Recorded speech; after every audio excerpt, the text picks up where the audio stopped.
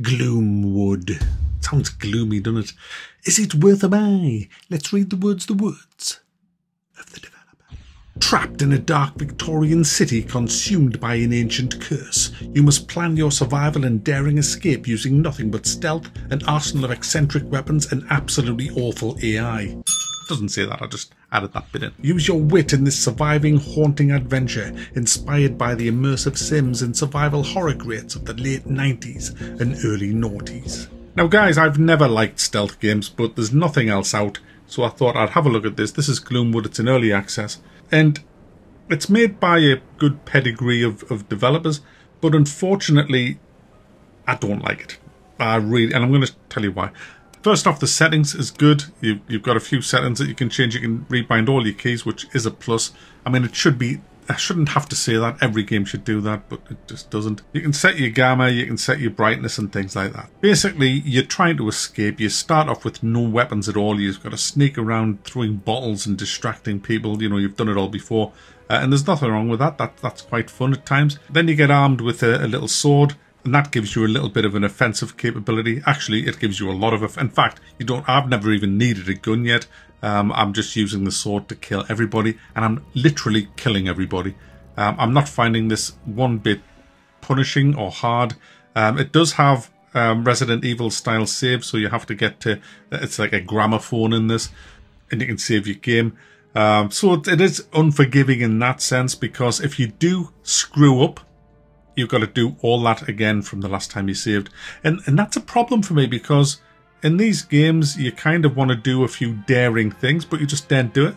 It forces you to play safe because if you fuck up, you've got to do it all again because of the poor save option. I would much prefer to save anytime option. And yeah, some people might abuse that and save scum, but you know, so what? Let people play the game they want to play it. You know, you don't have to do that in your game.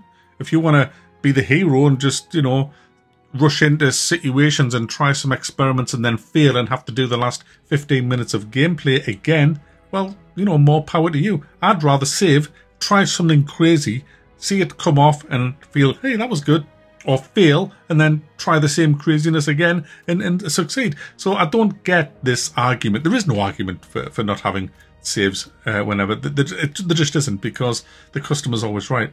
But anyway, the big problem with this game is, I mean, it's pitch black no matter what you do with the brightness. It's just pitch black. You're falling into sea and everything. You just can't see what's in front of you. It's crazy. But the big problem is the AI.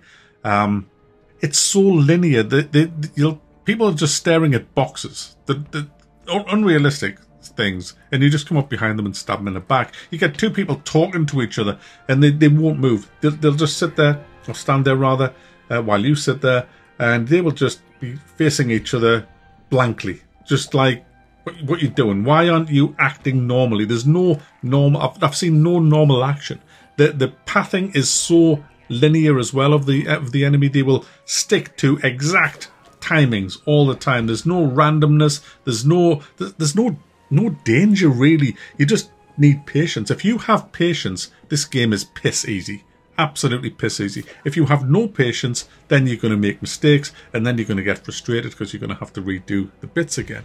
And if you do get seen, guys, my goodness, I've never seen AI combat as bad as this since I played Gary's Mod First Incident. I mean, my oath, guys. You just spam, spam, spam, spam, spam. So you dodge. So it's spam, dodge, spam, dodge, spam, dodge, spam, dodge. And in between the spam, dodge, you hit. So it's spam, dodge, hit, dodge, spam, dodge, hit, dodge, spam, dodge. That's the combat, guys. And you know what? When I get that in a game, it just turns me off so much that I really don't want to play the game anymore.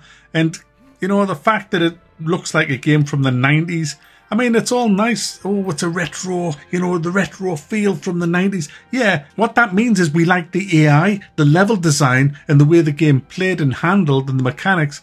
We just didn't like the graphics. That's why people have spent $1.5 grand on a graphics card, so they can get good graphics. We don't want the fucking graphics from back then. Well, I don't anyway. I don't speak for everybody. I speak for myself. I don't want shit graphics. I want good graphics.